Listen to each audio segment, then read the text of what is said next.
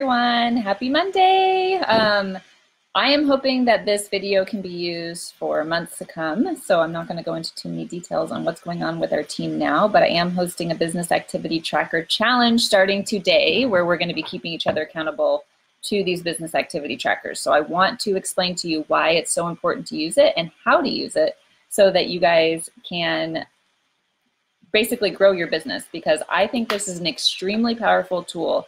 I have noticed that all of my coaches who use it or are doing the activities on here consistently have way more success, hit Success Club, have more customers, have more rake advancements, make more money, help more people. So I also find that for myself, it helps me feel a sense of control over my business. And I think that the number one thing that causes people to feel overwhelmed and to feel feel like they don't know what they need to do to be successful is not having any system. So this is a system. It's called the Success Club system.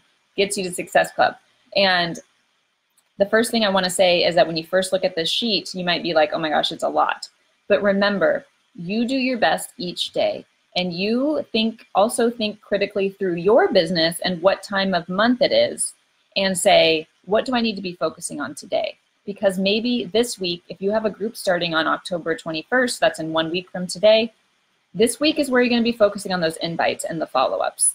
And although I do want you to be doing each of the items on here consistently, you need to think, okay, this week is the week where I'm going to be, inviting and doing those follow-ups more so than adding new followers and etc. Maybe next week after your group starts, you're like, okay, decompress, time to start and adding some new connections, getting some new followers, doing more starting of conversations, starting to get to know my followers, and re-engaging with friends and family, and then so forth. So you want to be consistently doing the activities on here, but there is going to be a season for that. And that's why it is also important to be mapping out when your challenge group is, backing out 2 to 3 weeks and saying 2 weeks before the challenge group at a minimum is when you're going to be starting to be inviting and thinking and doing more social media posts for that challenge group. You're going to be wanting to do those things month round, but you're going to be really kind of like zoning in. Like you should feel like the couple 2 weeks before your challenge group, like you should be like, am I posting too much about the challenge group? But you're not, because people need to hear and see your announcement about the challenge group and inviting them publicly to the challenge group multiple times, because they might never even see it. I can't tell you how many like returning challengers I'll have come back to me and say, when's your next group? Even though I literally just did a social media post 2 hours ago that maybe they even liked, that they don't even realize that it's October 21st. So do not ever feel like you want to be adding your life into your social media posts. That's not just all invites, but I see that most coaches tend to go on the side of not inviting enough to the challenge group on their social media, and that people don't even realize that you're hosting a group. And go more into that. That's another topic.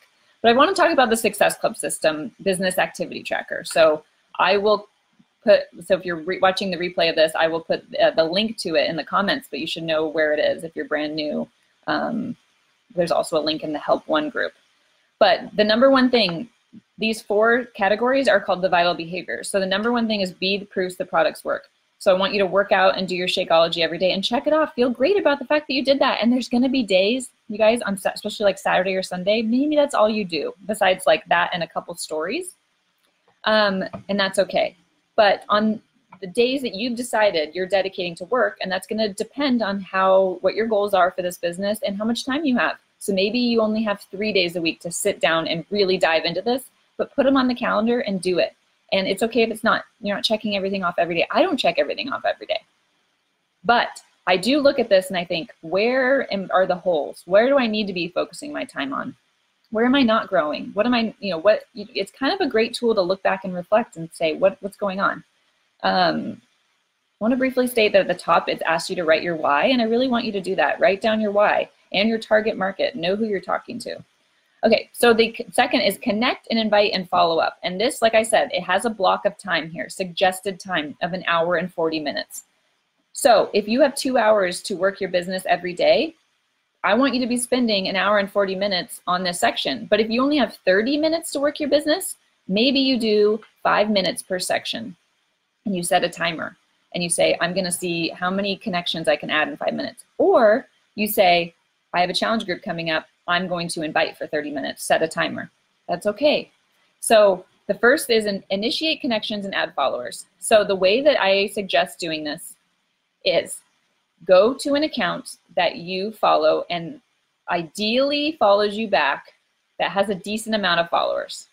If they don't follow you back, that's okay. That this is going to be someone similar to you. So my niche is twin moms and runners. So I'm going to go to a twin mom or a runner, ideally a mom who's a runner. So mother runners, actually my niche more than runners.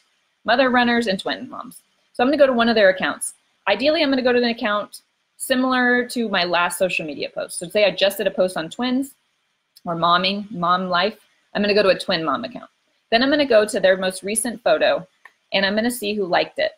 And then I'm going to just click on the likes and I'm going to see this list of people who liked it. And then I'm going to go and depends on, there's a couple strategies. You can either just follow all these people or you can go to each account that liked this other person's photo and you can go to their account, follow them, and then maybe leave an engaging comment, like go to their page and give them some, show them that you're there. You follow, like a few of their photos, comment. Move on to the next person in the list. Do the same, do the same. You can test out different ways. You could just follow them and then later unfollow if they don't follow you back. You can just follow them. But the point is you are finding someone similar to you and looking at who interacts with their account, because they're more likely to interact with your account if they're an active person who's liking photos and commenting, and then follow and like those people. So that prompts them to go back to your profile, say, do I want to follow this person? And that's why it's very important to have your Instagram profile set to like show who you are. So mine says twin mom and runner. So if I like a twin mom's photo, she goes back and says, oh, she's a twin mom too. So I'm going to like her photos. You can also do this with accounts like there's like a account called Twiniversity. So like an account like you could say you're like really into like cloth diapering. You could go to a cloth diaper like this, like maybe more of a niche cloth diaper account. Go to who's following them, who's liking their photos, and then follow and like their stuff. And that's going to prompt them to go back. I want to warn you, especially if you're brand new, this is going to take time, and this is going to be something that is going to pay dividends down the road in months and months to come. So in your early days, I want you to be focusing on the people who already know you, the relationship you've already built, your friends, your family, and set a timer and maybe do 10 minutes a day of this, 5 days a week. It's not even an hour a week, and just do it, and it's going to add up in the long run. But don't get so caught up in who's following back and get down on yourself, or note like if a lot of Beachbody coaches are following you. That's because you're posting about fitness, and Instagram thinks she's posting about fitness, so I'm going to connect her with people that are like her. So that's why it's important to have your niche where you're thinking of like other things about you and then talking about those things and then using hashtags similar to those things. So like your dog mom, using the dog mom hashtag so you can attract other dog moms, not necessarily other fitness people who are going to be, a lot of them are going to be Beachbody coaches. There's not that many Beachbody coaches out there. It's going to maybe seem like it in the beginning, but there's not. Just remember that you are most likely one of the only people in most people's newsfeed who is excited, like positive, being super into fitness and being inspirational. Not everyone has that, like a newsfeed like yours. So don't get discouraged and think that there's just too much competition. There's not. There's so many people you can help. So the next one is do a social media post that showcases the benefits of your healthy lifestyle or has a call to action. This just means do a social media post. So ideally, you want to do at least 3 social media posts on your main feed per week. 3 to 5 is my recommendation. I don't post every day, but I do recommend that you consistently post, so 3 to 5 times a week. And those are going to be a mix of your lifestyle, your niche, like I said, so for me, running or twin mom stuff, and not all fitness and not all like call to invites every single time, but just kind of a mix. And these things are going to get easier as you go, but I'm just going through the list so that you can see what I'm doing. So then updating your Instagram and Facebook story throughout the day. I'm not going to dig too much into this, but you also like this is suggestion, the checks of what you should be doing, and just make sure that you're doing an item from each of these lists throughout the week. It doesn't have to be every single day. So the next one is respond to new likes, comments, and views. Again, this says 25 minutes as long as you just set a timer. And this just means seeing who's watching your stories, going to your last post and who liked it. And this just means not responding. This just means going to interact with that person and saying, I see that you are following me, and I'm going to show you that I want to build a relationship with you too. So this is like, if you want to go to the bottom, like you go to the very bottom of who's viewing your stories, those are people that don't interact with you as much. So those are great people. If they're private, I'll sometimes send those people an invitation to join my group if they're consistently watching my thing, but I'd recommend just going to public accounts and then just going to their account, liking their most recent photo, genuinely commenting on their photo, maybe responding to a story and starting a conversation, not about fitness. This is the respond to likes, comments, and views is really just about the relationship building with the existing people that are already your fans. And if you're a brand new coach, I highly recommend going to your Facebook friend list and or your Instagram, whoever are already following you, and starting to start conversations with all of those people. How are you doing? How have you been? Just respond to, if they have a story, just respond to their story. Make it very very casual, just like just re-engage with them. And this isn't like going to the invites right away. So the next one is invite. It says at least 5 people to join a challenge group or learn about coaching. So inviting is by far the scariest part. And we actually have a whole team training on this that can walk you through our process, but literally just invite people the way you want to be invited. And I personally, if someone's been watching my stories about my fitness stuff, and I'll do like a series of workout photos, and then they watch till the end and they've been following me for a while and I know it, I'm not going to make a ton of small chat, especially if we've already had conversations in the past, we've responded to each other's stories. I'm just going to send them an invite and say, hey, if you saw, my next accountability group starts on October 21st. I would love to get you more information if you're interested in joining. If not, no worries, but wanted to invite you.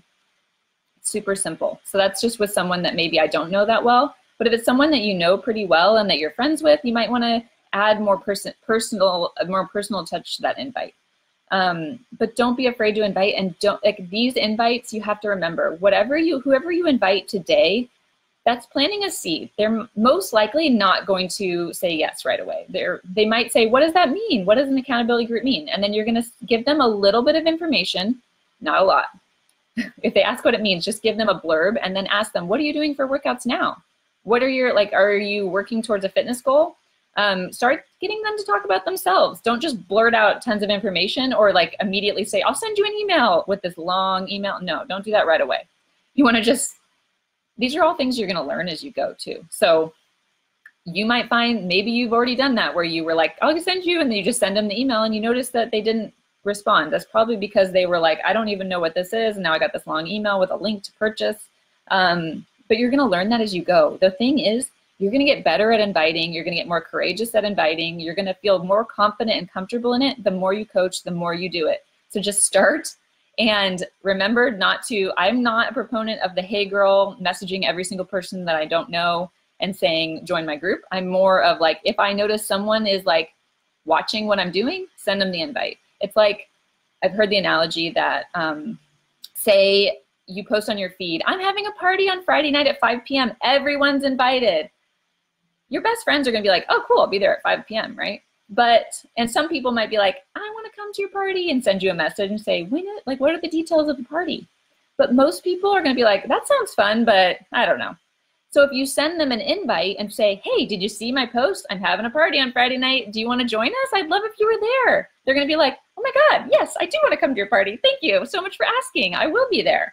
And I'm saying this because I've had that exact same thing where I'm in this mom's text group, and they'll be like, play date, whenever. And sometimes I'm like, I don't know. But if one of them had sent me an individual text and said, hey, I'd really love for you to be at the play date on Thursday, I'd be like, oh, thanks. I would love to come. And I know there's a little bit of a difference. There's money exchange and all of that and their goals. But just think of it as that, how great they would feel to be invited, to join you, to do something they see that you're passionate about. And maybe they have a little FOMO, but they don't know how to ask. And I've literally had coaches tell me, I never would have become a coach if you didn't ask me to be a coach. So the same goes for coaching invites. If you think someone's rocking it and would be a great coach, just tell them. It would be so awesome. I think you'd be great at it. Most likely they're going to say no, but that doesn't mean they're not coming around later, and they're not going to keep watching you and be like, what is this coaching thing? Seriously, you got to move past the fear. You got to say it. You just got to do it. And sometimes I find that I just get in the zone and I can do a lot of invites at once. So even though it says 5 a day, sometimes I'll send 20 or 30 in a day, and then other days I'll do 0. So it really just depends. That's why I like the tracker, because I write down how many I invite, and then it like reminds me, okay, I need to do more invites because I have not been doing it. So the last thing is just to follow up. And by follow up, I mean, these are people that have expressed interest. So anytime someone expressed interest or wants more information, you want to write their name down. You ideally want to get to the point of getting their email address so that you have it, and then you're going to be tracking that in some kind of spreadsheet or on paper. I do a spreadsheet. And then these are the people you're going to want to follow up with and say, hey, just wanted to let you know our group starts next Monday and we're setting up the group now. I saved you a spot. Would you like to join? And that usually prompts them to respond. If maybe you're not setting up the group, you could say something else, but you just want to kind of give them a nudge. And I do this within 2 to 3 days of them asking for information or sending them information. And then I will always invite that person again the next month, even if they never respond to me, which is very common. I will the next month follow up and say, I know last month didn't work out, the timing, you know, whatever. It didn't work out last month. I have another group starting on Monday. Would you like to join? Also, they might not respond to that, but I can't tell you how many people this process that I'm explaining to you I've gone through, and then they come back later out of the blue. I'm ready to go. When's your next group? Sign me up. Send me the link. They're just ready. So if I hadn't laid the foundation with all these other things, that wouldn't have happened. So I encourage you, I know each of these items, you're like, I don't know exactly what I'm doing, but this is exactly what I have done to build my business into a full-time income and to be where I am now and beyond. And beyond.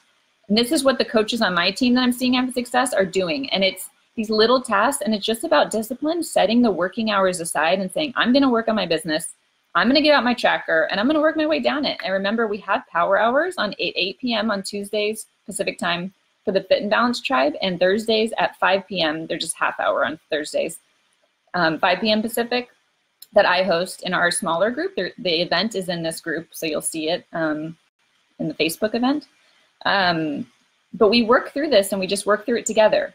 And I just encourage you to take ownership and say, like, it feels good to me, even if I don't sell a challenge pack this week, but I've filled out my tracker and I'm like, I'm moving my business forward. You have to keep in perspective that everything you do now is gonna pay off. And if you do all this action now and you get discouraged because it's not paying off today or next week and you give up, that's just all that work that would have paid off in the future is going to be gone. So don't get discouraged, because I've been in your shoes. I know I've had weeks where I'm like, oh man, or months where I'm like, I just can't get anyone to sign up. I can't help anyone. And then it happens because of the work I'd put in before. And because on those, honestly, on the weeks that it's a little, or the months it's a little harder, I set aside some extra time to work.